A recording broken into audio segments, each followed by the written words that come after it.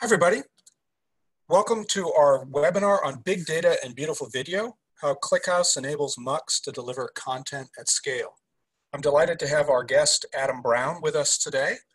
We'll be digging into how MUX goes after this problem and how ClickHouse enables them to manage data for their business. Before we dig too deeply into this, I'd like to just point out a few things that will help you enjoy this webinar. First, the webinar is being recorded, and we will send you a link to both the webinar recording as well as the slides shortly after the webinar is finished. So you don't have to frantically take notes. The webinar will be available to you. Second thing, we have a question and answer box which you can find on the control screen. So if you have questions during the webinar, feel free to pop the questions into that, type them in. If possible, we'll take them during the talk. We also have abundant time at the end for question and answer. Final thing, we do a poll at the end of every webinar. This is to help us, it's 3 simple questions, helps us determine what the next topics will be, how we're doing on this webinar, and what your level of ClickHouse usage is. These help us make the webinars better. So with that, I'd like to dive in and talk a little bit about the folks on the call. So as I said, we are delighted to have Adam Brown, Head of Technology and Architecture at MUX. He's one of the MUX co-founders, and he has extensive experience in video encoding, going back to ZenCoder, a pioneering cloud video recording service. So as far as my background, I'm CEO of Altinity. I've been working on database systems for over 30 years, in fact, about 37 at this point, with additional work on virtualization and security. So I've worked on a lot of databases. ClickHouse is approximately number 20. A little bit about our businesses. MUX is an API platform that helps people make beautiful video possible for every development team. Adam will be going into detail about this, how the business works and how it's enabled by data. Altinity, my company, is the leading software and services provider for ClickHouse. We're a major committer to the ClickHouse project, and we're also a big community sponsor both in the US as well as Western Europe. So with those intros, I'd like to go ahead and turn it over to Adam to dig into MUX, how it works, and how data is important to their business. Thanks, Robert, and hi, everyone. So yeah, to start off, I'll give you a quick overview of what MUX is and how we're doing things. So this is an example of that AWS gives about all of the pieces that you need to put together in order to stream video effectively today. You know, if you look at the next slide, there's a lot of different components. You've got ingest, storage, transcoding, your origin, CDN delivery, monitoring. All of these things that really take a lot of expertise and knowledge to put together. The example that we like to use, if you look at the next slide, is if years ago before Stripe, payments was a similarly complicated procedure where you had to wire together a lot of different pieces. Similarly for text messaging before Twilio. Both of those companies replaced kind of these difficult workflows with single API calls, very simple to use APIs. So back looking at kind of the complexity of all this put together again, MUX is trying to do the same thing, but for video streaming. So basically our video product is you post a URL to a video to us or directly upload it to us. We give you back a playback URL that can be used on any device, mobile, desktop, TV, and that has multi-bitrate delivery. So HLS, delivery for degraded networks. We've optimized the encoding for those videos, and we do all of this with live streaming as well. So we have 2 products. One's MUX Video, the other is MUX Data. MUX Video is the product I really just described that is the kind of end-to-end, you give us the video, we handle everything in between.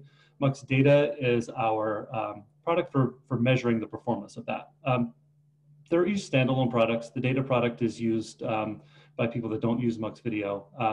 And this is what we'll dig into a little bit more today, but the details of MUX Data is that we collect client-side telemetry from lots and lots of different platforms, so everything from Roku's to Xboxes, obviously iOS and Android, and we put together dashboards and alerting systems for customers to see how well it's performing across lots of different dimensions. And obviously Mux Video uses the same data as well to optimize the product.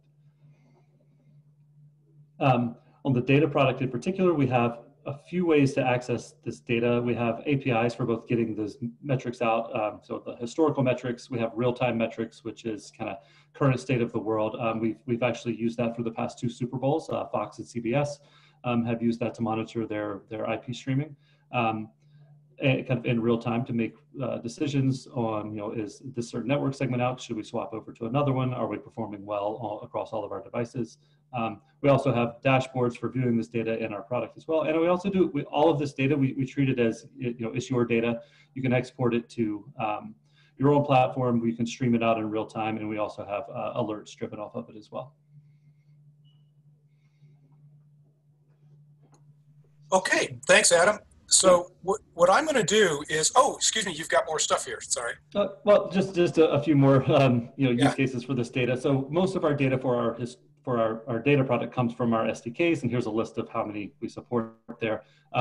Internally, we also collect all of our CDN log data. So this is access logs for every piece of content that's requested. We put that into ClickHouse as well, and also we have a ton of internal monitoring use cases in ClickHouse. Real quick examples of where we use some of this data. This was a couple years ago, Verizon had a major network outage in the Northeast, and this graphs here are from some of our ClickHouse data based on the 2 different CDNs that we were delivering the data through. So you can see when a network outage happened on one network segment, we're able to automatically switch over and deliver that through a different CDN. That's the green and yellow bars there. And then finally, we use this data also internally to optimize the video encoding itself. So any particular video may be most optimally encoded at a different bit rate. That's kind of what these charts on the right are showing. Low complexity video, you can deliver the same quality video at a lower bit rate. And once we can select that optimal bit rate, we can also use our global network data in order to build the right what we call rendition set for delivering that data. So that for delivering that video. So that's things like, maybe half of your viewers only have 500 megabit connect or 500 kilobit connections. We'll build a encoding of just that 500 kilobit to kind of maximize delivery there. So that's just some of the use cases that we have for this amount of data and where we're using ClickHouse to query it quickly and effectively, and then actually drive automated decisions in the video product as well. Okay, now it's my turn.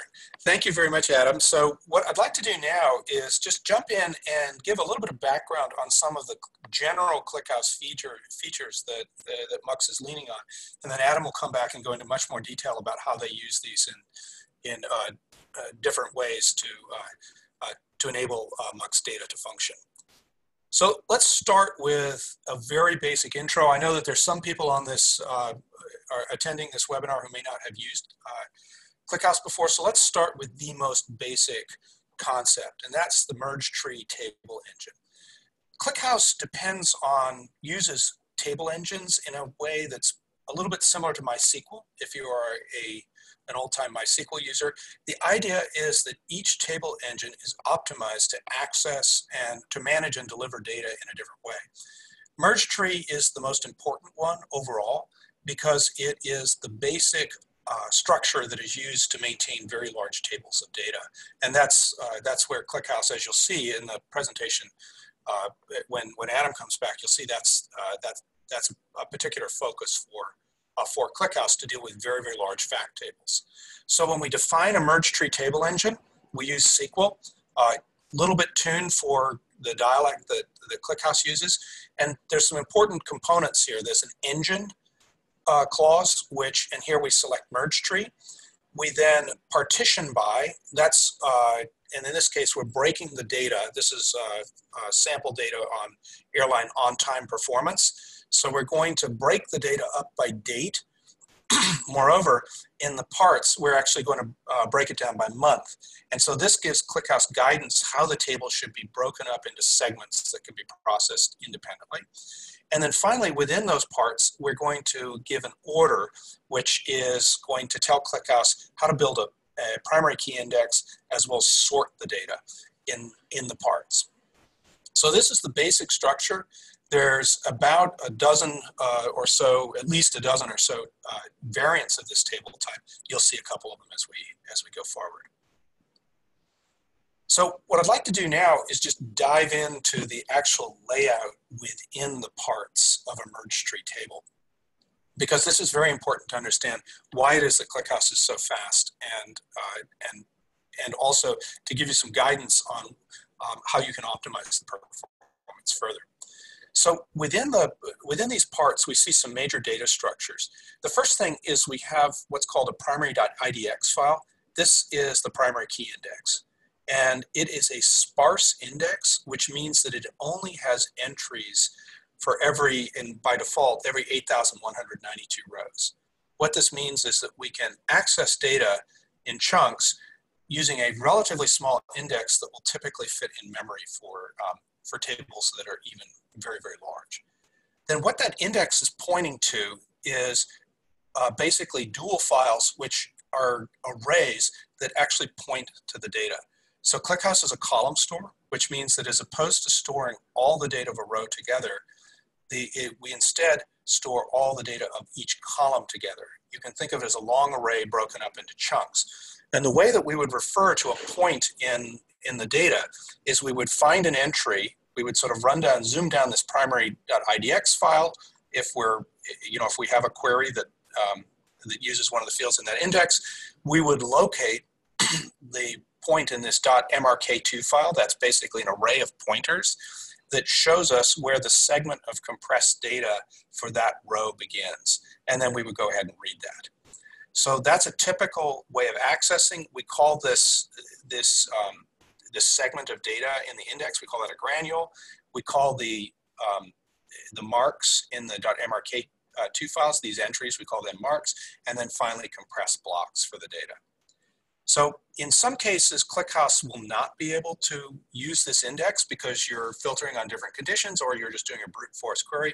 In that case, it's just going to scan them. It's just going to scan the rows. So that's the basic layout. One other thing I should point out is that ClickHouse has a special optimization that you will see if it has null values in the rows.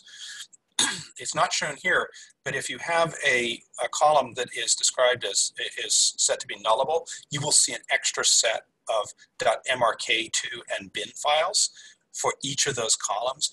And what those store is a bitmap, which basically enables you to identify which row values for that column are null. So it adds extra storage. It's an extra file that you have to look at. Now, one of the really key things that makes this work is compression. So because we have stored the data in an array for each column, that means that the type is similar. We also have a sort order, which often further improves the odds of compression because the data is non-random. So by default, ClickHouse will use LZ4 compression, and you can get enormous performance gains from that. So because it's going to compress the data down and make it quite small. You can also use what are called codecs, and these come in a couple different flavors. There's a very common, codec is a type-specific transformation on the data that basically organizes it in a different way before we turn it over for compression. One of the most important transformations that we run is called low cardinality. And what this does is it takes a string and it looks at every value in the part and turns it into a value. It basically puts it in a dictionary. And then instead of storing the strings, we just store integer offsets into that dictionary. Low cardinality works really well for any column where the values are sort of on the order of 10,000 or less. And this is an example of a test table where we're not only using the low cardinality transformation or codec, if you will, but we're also then picking between different types of compression. So LZ4 as well as ZSDD, which is also supported by ClickHouse. What we then see is that if we load this with test data, and I had some fake data which I generated, but had a reasonable distribution to give me a way of testing the effectiveness, we can now see the effect of, first of all, compression on the first column set of bars, is column A with no low cardinality applied to it. And what we see is we have the uncompressed size. We get down to 20.84% with LZ4. We get to down to 12.28% with ZSDD. So pretty good compression just out of the box. What we then see is that if we apply low cardinality, at least in the LZ4 case, we get even better compression, because what this is doing is it's reducing the amount of data that we had stored before compression. And then ZSDD, as it turns out, is pretty good at compressing integers. So that gets us to below 8% in terms of total data volume. So this can have a huge effect on both the amount of storage, plus because ClickHouse performance is fundamentally based on how much I/O you do. That's really the most important determinant overall of performance. The more that you can reduce the data that's in storage, the faster you're going to go, because ClickHouse can just read it out of storage as quickly as possible. So one common question is, well, how did I get those numbers? It turns out that ClickHouse has really awesome system catalogs. And what we have here is basically the query that I used to get those numbers that were in the previous slide. And it also illustrates a kind of cool ClickHouse feature, which is the bar function, where you don't have to go to Google Docs. You can actually generate those bar graphs right inside the SQL query. So this is a great feature, and something that as you're working with ClickHouse, tuning schema, checking out performance, you want to go back to the system.columns table and look at the level of compression you're getting, and keep tuning it until you can't reduce it anymore. I want to switch gears a little bit and talk about another really important ClickHouse feature, which is materialized views. So in addition to compression, which reduces the data, compression and codecs, which reduce the data stored in the source table, one of the other really big features that ClickHouse has is materialized views, which restructure the data and put it in a different table. And this is generally used typically used because it will allow you to downsample the data in a way that will give you ready answers to things that you wanted, to questions that you commonly ask. Here's an example. So we have a benchmark that we run that was originally developed by the Timescale DB folks. And it uses a CPU table, which contains a bunch of measurements of the activity on particular CPUs. So a common question in monitoring is, what is the current CPU usage? And so just tell me what it is now. I don't care what it was 2 months ago. I want to know what it is right this second, or the last update that you have. So you can actually construct a materialized view which will every time data is inserted in the CPU table, it will store the last value that was recorded in the materialized view. So the materialized view acts as a trigger. This is an example of part of the definition of that view. It's basically a select that fires automatically. It uses some special syntax that ClickHouse makes available to control aggregation very precisely. And in this particular case, it's looking for the maximum time by CPU, and then is basically adding that row into a new table. This table uses an engine called summing merge tree, which is optimized for doing aggregation. And the key thing here is you get enormous compression of the data, far beyond what's available through LZ4 or ZSDD, because you're only storing a fraction of the data. So these examples here show you the typical levels of reduction of data size that you would get. This is a feature that allows you to get, to get queries to come back in milliseconds. The most common way that this is used is to do aggregations. That's a very common use case throughout virtually all, used by a very large percentage of the people who have ClickHouse installations. So for example, a common pattern, if you're recording web visits, is to go ahead and have your source data, which you might hold for something like 7 days. And ClickHouse has a great feature called TTL, which allows you to say, hey, hold it for 7 days and then automatically delete it. And then you have long-term aggregates. So for example, you might want to remember unique visitors. You might want to enter the number of hourly sessions. These are things that you can do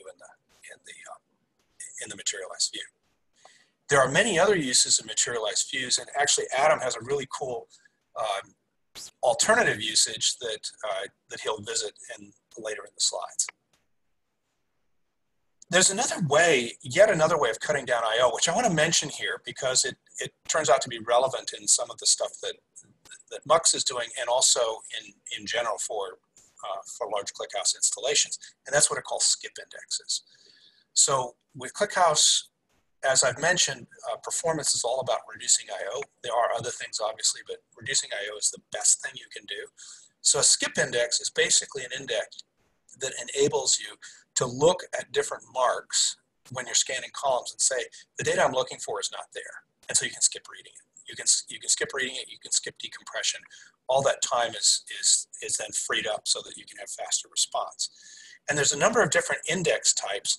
This shows you typical add index commands. So for example, an n-gram index, which is kind of like a Bloom filter on chunks of text. There's a set index, which stores unique values. That turns out to be kind of handy for indexing things like UUIDs. It's fairly flexible across data types. So you can add these in easily. If you run an optimized table, it will actually implement the index. You can also do an alter table in current releases, which will cause the index to be materialized. The effectiveness really depends on how your data is distributed. So the more typically widely distributed high cardinality data tends to have pretty good effects with these indexes. And this is an example from our pet flight data set, where we're basically filtering data based on, first of all, destination. That was one test where we choose a couple different airports, and by carrier, where we're, again, looking at a couple different carrier values. And so in this data set, for example, if we use column carrier and we select a carrier named ML, and I don't even know what airline that is because it's a fairly small one, what we see is that it gets a pretty good query response rate, comes back in 90 milliseconds in this test. By contrast, if we set the carrier to be WN, which is Southwest, that's about 1/7 of the rows in this data set. So as a result, the rows tend to be sprinkled through most of the marks, and you end up reading most of the data anyway. So you get much slower query performance, and the index is less effective. But for high cardinality data that's evenly distributed, this can be, that has favorable distribution, shall we say, this can be a very good technique for reducing I/O and speeding up query response.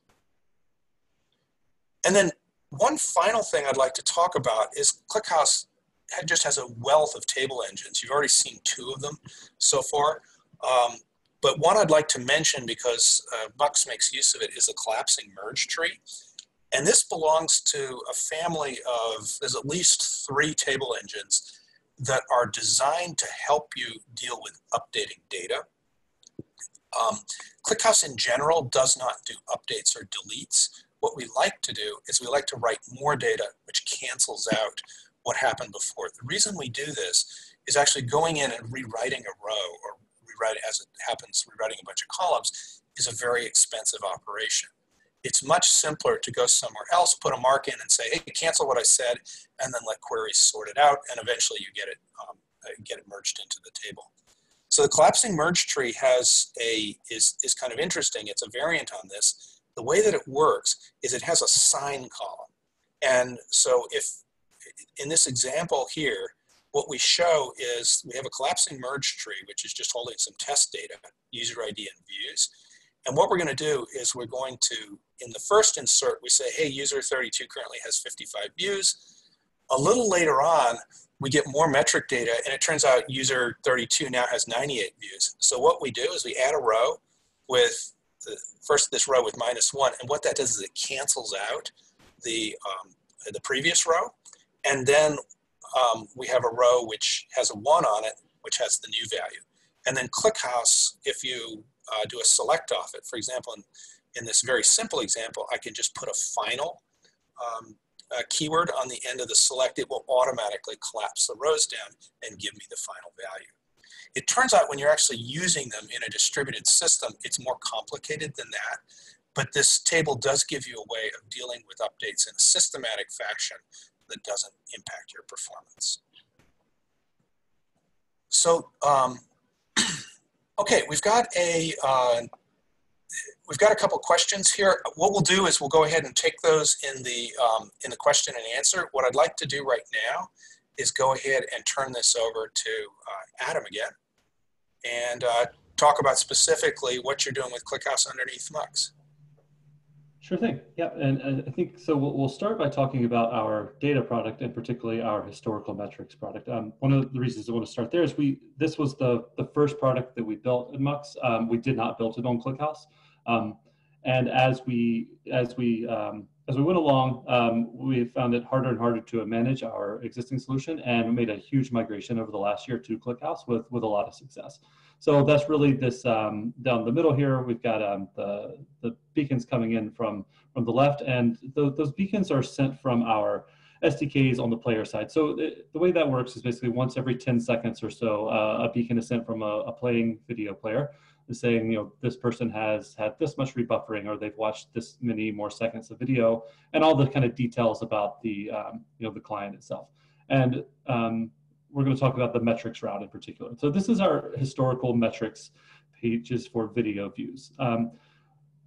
This data comes from those beacons, but we have a layer that turns them in, that assembles them into the full video view session. So the way we look at this is the total viewer experience score by total viewing session. We have some other products, particularly real-time product, that treat things more as like what's happening right now in real time across network segments. But this one's a bit unique in that it has to assemble all of those beacons into the full view. So on the left here, you can see the kind of charts that you can build. So we can say, show me how iOS and Android are comparing, over the last day or up to like 3 months is our typical retention period. And on the right, you can see this is the data that it's actually built off of. So this is a full video view. You can see the full window of everything that's happened, all the playing, paused events, and all the details. So in ClickHouse, our rows are that full video view, and they're about, I think, about 150 columns wide for all the details about the video view. On the next page, we have a few of our kind of metrics around what we're storing there. So currently we're storing billions of views a month in ClickHouse. On the large side, 500 million views per customer, generally averaging around 100,000 beacons per second of raw data. And we're operating all of this off of raw data today. So all of our queries operate off of those full video view records, no pre-aggregation. Next slide. So the way this works, we have multiple tiers of collectors collecting those beacons, putting them on Kafka, directing them to our processing layer. And this processing layer is all a kind of a custom in-house solution that can assemble those beacons and write them out as these full video view records. It can also export those out to other Kafka streams and go to customers and partners and drive real-time alerting functionality. But today, we're mostly going to talk about this historical metrics operating on the video views themselves. To the next slide. So where we started with this, we started like any reasonable startup would do with Postgres, and then we needed a bigger Postgres, and then we needed a sharded Postgres, so we moved to Citus, and then we moved to an even fancier Citus setup where not only were we using Citus distributed Postgres tables, we were also bringing in columnar storage into Postgres, managing a lot of complexity there. Ultimately, we got really fancy with it. We had Airflow driving lots of aggregation. So we're pre-aggregating all of these metrics into hourly divisions by a limited set of dimensions. So this started getting really, really expensive, really, really hard to maintain. It worked, but it was a constant struggle to keep it running and keep aggregation happening effectively. So really what the switch over to ClickHouse from there allowed us was an unlimited filter depth, which we didn't have before. Before we had pre-aggregated data down to about 3 levels of filtering because the aggregation was so expensive. We got to eliminate that completely. Now we could have things like exclusion filters. So we say, show me everything that's not Android, for example. Being able to run queries on dynamic time ranges. So instead of just that hourly aggregation, we can do minutely or 10-minute aggregation, and ultimately scale. Our existing system, the more traffic that we added, we were finding kind of an exponential increase in the amount of compute costs for doing aggregation, as you can imagine. So moving this all to raw video views, we actually saw a dramatic decrease in, increase in performance, decrease in latency for these queries on our ClickHouse system versus even our pre-aggregated Citus data. So you see almost everything improved, at least 2x, but even our video view listing themselves improved, which we'll talk about a little more in a second. On the kind of cost benefit side, since we're no longer doing any aggregation, we're saving a ton on CPU and disk there. The columnar compression, particularly low cardinality, we saw about a third of the disk size that we saw before on the unaggregated data even. So we had this huge block of our pre-aggregated data. We still had the the raw unaggregated data, and we're still seeing just on that unaggregated data a third of the disk size used from our previous solutions. We're running smaller machines, and in the process of this migration that we made over the first half of this year, we halved our infrastructure cost on the product while the volume doubled. So it was just a huge win all the way around. We did run into some challenges. It wasn't all it wasn't the easiest migration in the world. ClickHouse and Postgres are not the same. You have to think about things a little bit differently. The queries need to be rewritten, not a drop-in replacement. We do update views, which Robert alluded to earlier, where we use the collapsing merge stream. We'll go into a little bit more in depth in a second. And as well, individual record lookups were presented an interesting challenge. So I think on the next slide, we'll talk about the view updates. So why do we have updates? The concept of putting together a video view session is not always the easiest thing to get your head around conceptually. What happens, for example, so we can't really write the view into this queryable database until the view is complete. So we have a part of that processing layer says this view has now ended. It goes into this this database to be queried. So we have a relatively low percentage of these that get updated, but some examples of that is say someone pauses the video for or closes their laptop lid for 20 minutes and comes back and opens it back up and it starts playing. We want to reassemble those together. There's a couple of ways to handle this. The way that we had historically handled it was we have that processing layer, the ability to remember what we had set before, reassemble those together into a new record and write those out. So what we ended up doing, since we kind of already had this stored data of what we knew we had written before, we were able to use the collapsing merge tree, issue that negative sign value for the old row, canceling it out and issuing the new one.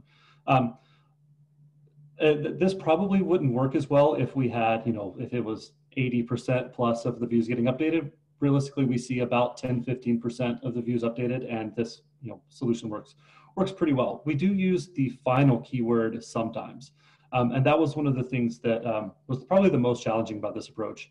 The final keyword does have a performance hit because it needs to kind of reconcile all of those plus and minus signs. So we use it in some cases like listing video views, right? So if you want to get like the full list of the records, you need to squash those down as not to present duplicates. And for that use case, it works. The performance is fine. They're on the larger metrics queries, though, if you're looking back at, say, 90 days of data at once, we've taken some different approaches where we can actually use the sign value in the query to cancel it out. So in this metrics workaround little point here for calculating an average instead of using the final keyword and the average clause, we can actually take advantage of the sign itself to kind of know how to cancel out those values on the queries. We also run a nightly optimize, which basically does this collapsing and rewrites the partition, or rewrites the part. I think I'm saying that right, Robert. You can correct me on the details there if I'm wrong, but it basically does that full collapse so that it doesn't have to be presented or doesn't have to be redone later. on the next challenge was the individual view lookup. So we allow customers to look up individual views by like their ID or a customer provided ID. There's a few different other ways that people can look up. It use like a particular value to look up an individual view. So we use the materialized view approach where basically we have a second table that is created that more or less maps exactly which part that video view record could be and by those IDs. And then when we're doing those lookups, we can check that table first to know kind of exactly what part to look into. This is, Robert mentioned earlier, their skip index approach. That wasn't available yet, I believe, in the kind of the main branch when we were doing this build out. So this, we still need to explore that. But this actually works surprisingly well. And we use it for several different use cases similar to this for different kind of fake indexes, as you will. You can dig into a lot more of the technical details here in our blog post that I put a link to below as well.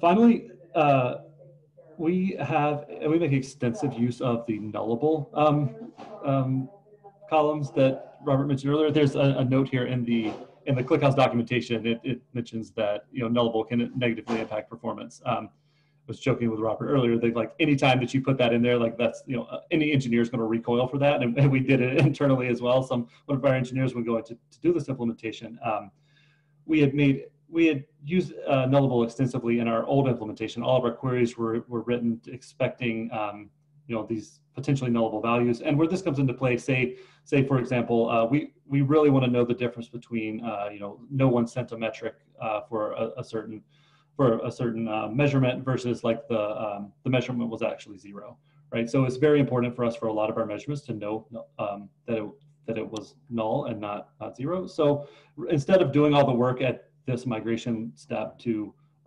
re-implement things to not use nullable, we just said, well, let's try it. And turns out it does have a performance impact up to like 10–15% in our experience, but that was totally fine for our use case. And as you saw earlier from our performance graphs, much better than what we were doing before. So some deployment details about how we're running this. All of our clusters run in Kubernetes. We've done that from the beginning. We've run everything in Kubernetes. I wouldn't say there's been any significant challenges to running it in Kubernetes, no more than there are running any other database in Kubernetes. In fact, it's probably a little bit simpler. So we have 4 clusters and 4 deployments today, all done a little bit differently. The one we were just discussing is the historical metrics. And for that, we run one cluster with, as like the primary cluster. It has replication internally.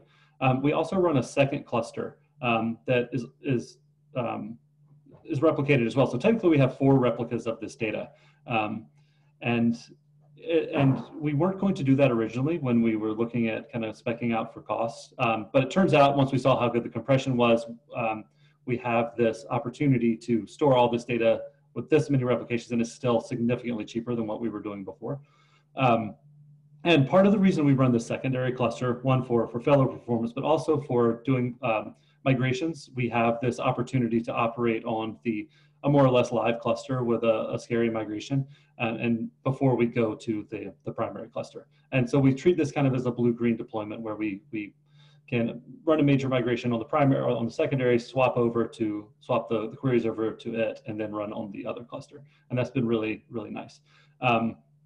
Similar story with our real-time metrics. We don't use the internal replication. Real-time is very short-lived data. We only have like a day's worth of retention on it. But we do the blue-green kind of multi-cluster approach there as well. For our CDN logs, we don't do replication, and we actually usually run it, or we were running it all on a single node. It's not a customer-facing, with cluster with uptime requirements. It's just for internal metrics queries. And so I have to make a point here that you can get surprisingly far on a single node and just growing it kind of vertically before you even have to think about going horizontal with it. The last cluster we have is our raw beacons. So we were actually recently started recording all of those raw beacons before they get rolled up into video views, mostly for debugging purposes. but we're actually looking at turning that into some product facing as well. It's very, very helpful for debugging. All of this is fronted by CH Proxy, so great little project. If you haven't looked at it before, it handles some extra layer of caching, user routing, and rate limiting, and we use that to swap queries between these different clusters. So we can say our API dashboard user is now going to be routed to the secondary cluster or the primary or the backup cluster.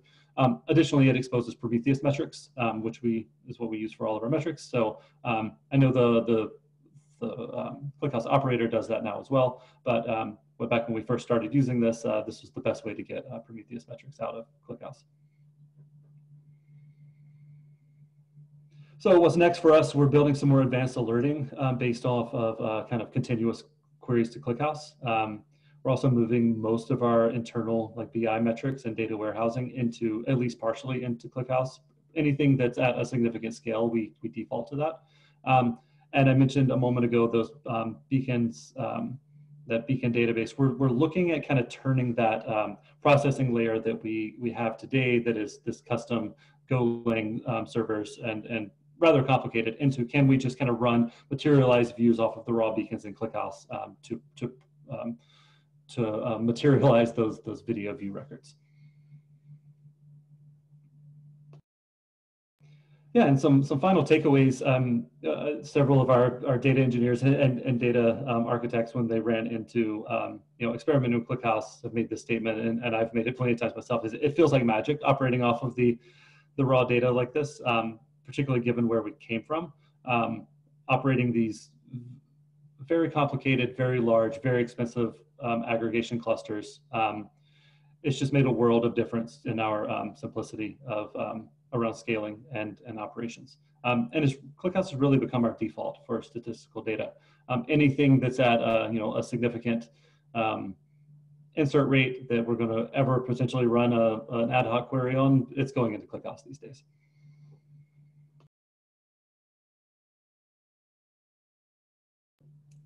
Okay, so I'm going to go ahead and pull our pictures over here so that y'all can see what we look like.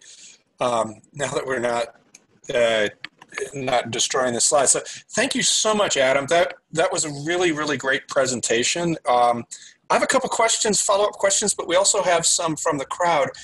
Just before we get into those, I'd like to go ahead and launch our poll. So for the webinar attendees, I'm going to go ahead and launch that right now. Please go ahead and fill that out. It will take you 15 seconds tops. We're not asking anything complicated. I'm going to go through some of the open questions. There was a question, is there a primary key or an index? You said index and sort. Would you please explain it? Great question. I think I glossed over that. So ClickHouse doesn't have a primary key in the sense of a constraint, the way we're used to in databases like MySQL or Postgres. The primary key is really a primary key index. You can have additional values of the, sort of multiple values with the same primary key in merge tree. Merge tree is perfectly happy with that. It doesn't really care. So, but there's a distinction between the entries in the primary key, that sparse index I talked to you, and your sort order. That sort order can be different, and it can also have more columns than primary key. So people can play around with that to get the best performance. One of the things you typically do with sorts, as I said before, is by sorting the right way, you can get better compression. There was a question, materialized view can be joined with a merge tree table. And Adam, I think your example showed that pretty well with the lookup tables that you guys were using. Yep. So, and did you guys have any difficulties with that, like getting that view to work? Because again, you have to construct it, you have to put it in your queries, but it looked fairly straightforward. Yeah, I didn't do the implementation, so it was easy for me, but I didn't hear any complaints. So okay. So yeah, I think it was pretty straightforward. Yeah, okay, great. Another question, does the final keyword affect the query performance? Yes, it does. It's expensive. I don't know if you guys have, do you have any comments on that? Because I know you're sometimes using it, sometimes not. What was the trade-off, if you want to discuss the trade-off a little bit? Sure. It really depends on the query, particularly how many parts you're going to be querying over. We we just did a performance comparison this week of one of the routes. What we saw like a 15% increase in latency on those queries, but it was still well within the bounds that we wanted. It's really something you have to measure because it's so case by case. Right.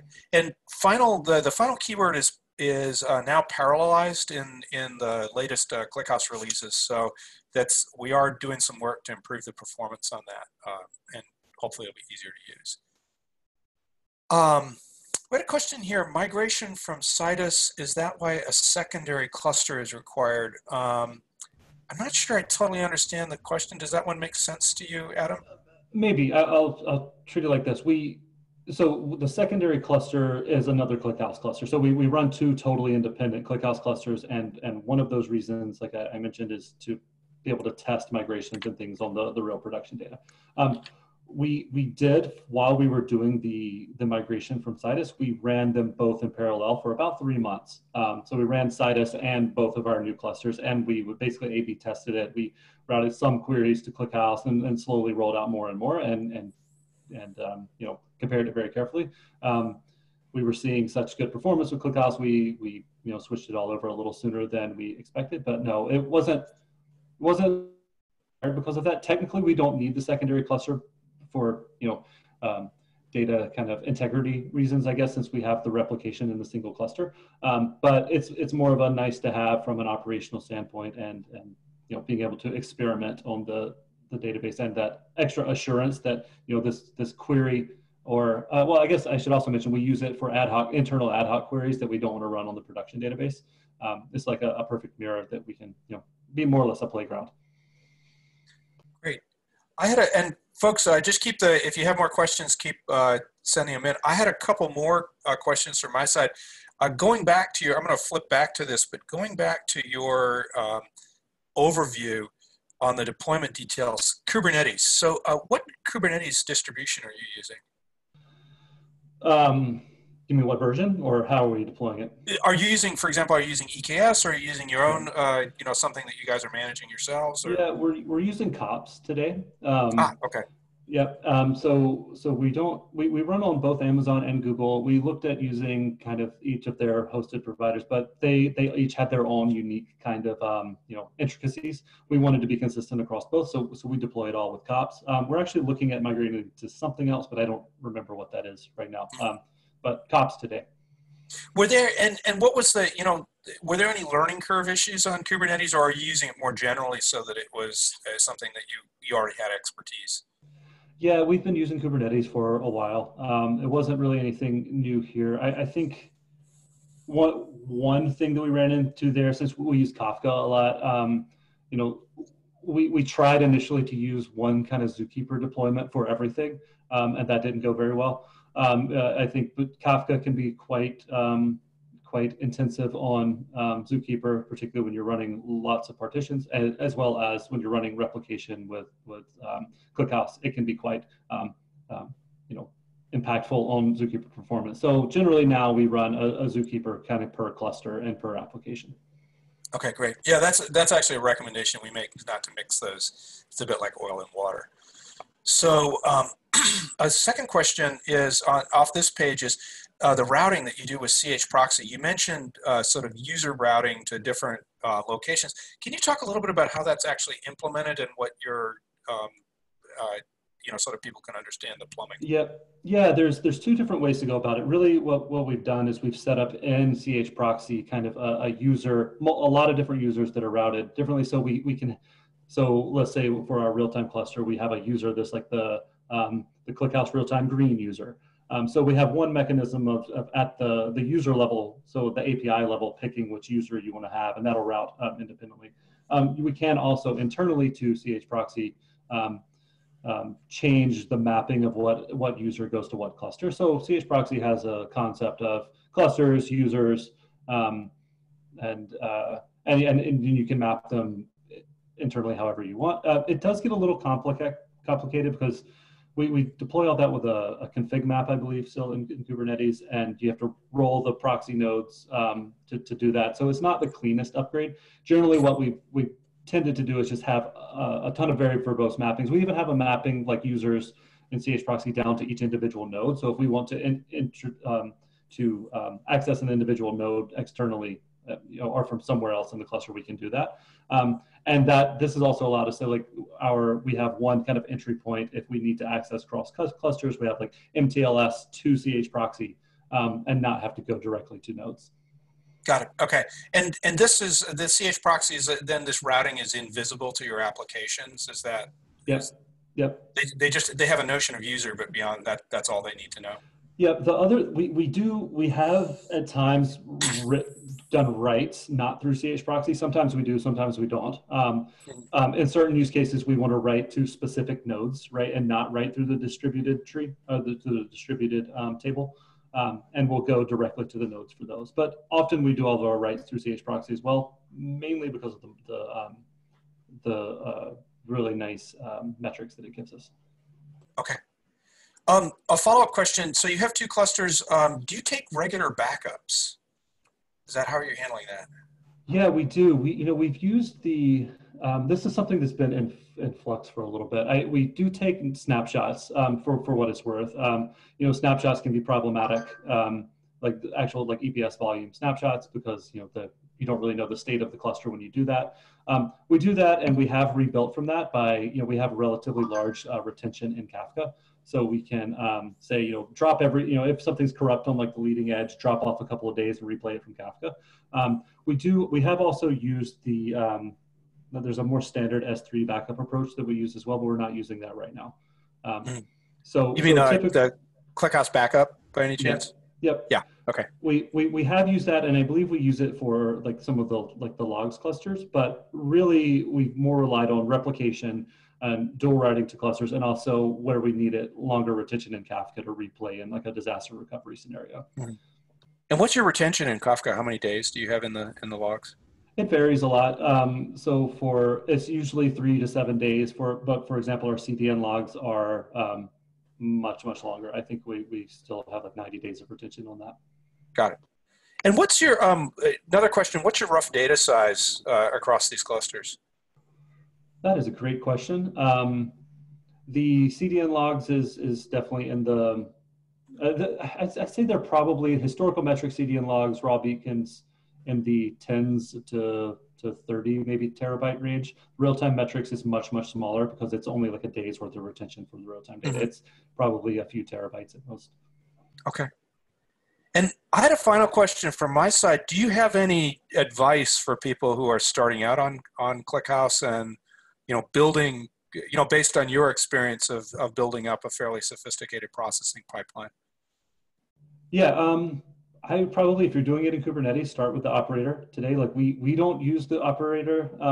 We mainly because we've built a lot of operator-like infrastructure and tooling internally for running databases on Kubernetes, but we've had good success with the operator when we've done it. The other thing would be don't be stingy with memory. That's the thing that we've tried to run really tight at times in the past, particularly on our real-time cluster where we really don't need a lot of CPU and memory in theory. But ClickHouse really likes to have a lot of memory to work with. So go ahead and give it that 16 or 32 gigabytes. I think we basically run everything with 32 gigabytes of memory today. Great. Yeah. Well, I think we've taken a bunch of questions here, both from the crowd as well as I think we covered everything that was listed here. Thank you, everybody, for the polls. And Adam, thank you so much for coming on today and doing this presentation. It's great having you do this. We also really appreciate all the support that you guys have done to for the ClickHouse community, and look forward to hearing more presentations from you. Of course. Thanks so much for having me. All right. Thanks, everybody. I think we'll call it a day and close the webinar. You'll get a link shortly, both to the slides as well as the recording. So if you have further questions, feel free to ping us at Altinity. We'd be glad to follow up. Thank you and have a great day.